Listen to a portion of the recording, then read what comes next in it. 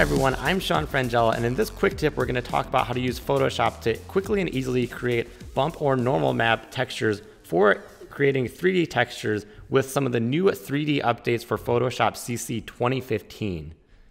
In Photoshop, if we go to Window, Workspace, 3D, we get this whole other crazy 3D workspace that can be a little intimidating to people, but there's two new things that they added that really are useful if you do a lot of 3D work or if you're just getting 3D files and need to know what to do with them. One is letting you quickly and easily create bump and normal maps, and the other is the option to simplify a mesh if you have an existing model and you just need to take down the complexity a bit. So if you're working with 3D and you have an image that you want to use as a texture, say I have this ice texture that I've used before when I need to create 3D objects that have ice. If I wanted to create a bump map, which is a black and white image that'll create highs and lows in the texture without needing to add geometry, what I used to do is open this up, then go to Image Adjustments, Black and White, adjust it from there, save this down.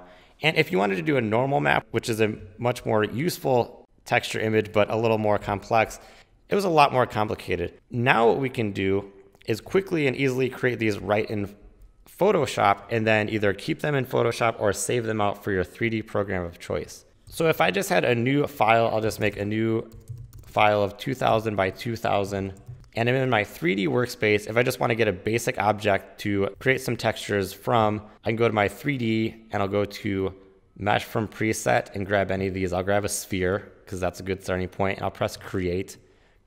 In my 3D panel, if I click the sphere material and go to Properties, this is all the material properties. So if you're in 3D, this is how you'd be building a texture. But if you're in Photoshop, it works similarly. If we wanted to put this ice texture on this sphere, what we can do is change diffuse by clicking Edit Texture. And then I'll just select all of this image, copy and paste.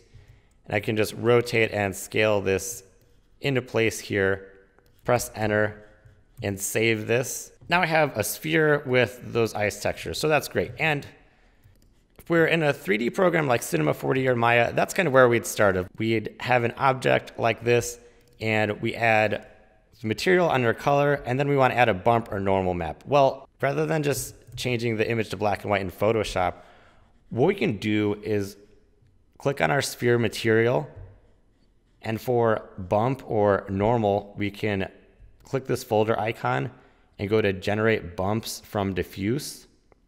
And when I click that, it'll open up this little window where it will take the diffuse texture, which in this case is the ice, and let me edit how this bump map is going to be created. And if I wanted to get a really useful file out of this, I'll just click Cancel. I could create a normal map very easily with just one button. I'll click this folder button, Generate Normals from Diffuse. And now it's going to create this normal map, which is even more useful because it's getting a more three-dimensional representation of this rather than just black and white. And I can adjust my contrast details to my liking, and that looks pretty good. And then I can click OK. And it's going to update that and be more believable. And this is really useful no matter what 3D program you're working, because you can grab those images that you just created and save them out. So if I go to my diffuse, edit texture, I could save this out as a TIFF in this folder that I quickly made. So I'll just save this as ice main, TIFF, PNG, whatever you want to, and uncheck layers and save. And then I can go grab that normal map by going to normal, edit texture, and same thing, save this out. I'll call this ice normal map as a TIFF with no layers, save. And I'll save it as 32-bit with no compression. And then if I go into my 3D program, what I can do is load in that new ice texture. And then on the normal map here in Cinema 4D, I'll click on Normals, load that texture up, and look at all that detail that's created just from that image to make this a lot more believable. And it's a super useful way to create quick normal maps from any texture very easily in Photoshop. As a heavy 3D artist, I'm really excited about how easy that is and how useful it's going to be for creating custom textures. It's a really useful new feature, and if you want to learn more about other new features, you can check out some of my other quick tip videos on additional Photoshop features by clicking on any of those buttons. And don't forget to subscribe to my channel to get even more motion graphics, Photoshop, 3D animation, and VFX tutorials sent every week. You can also find me on Twitter. I'm at Sean Frangella if you want to ask questions or interact on the social networks. And if you want to help keep my tutorials going, you can check me out on Patreon at patreon.com/Sean Frangella, where you can get all sorts of bonus content by supporting my show.